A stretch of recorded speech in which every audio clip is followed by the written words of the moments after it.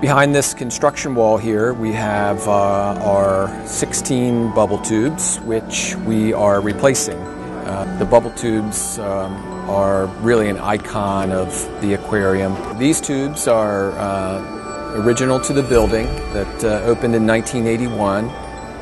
After 30 years, the time has taken its toll on our tubes, and they're basically worn out. The acrylic is showing signs of stress and cracks and actually yellowing. We're getting a yellow tinge to the acrylic.